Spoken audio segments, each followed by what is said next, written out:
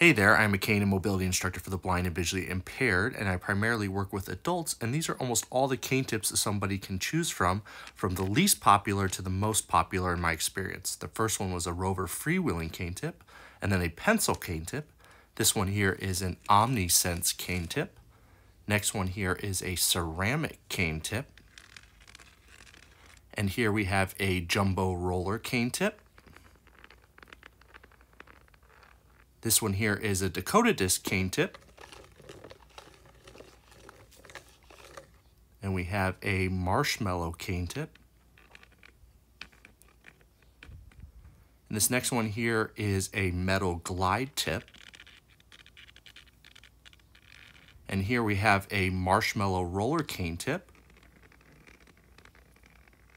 And then finally is the rollerball cane tip, which tends to be the most popular in my experience.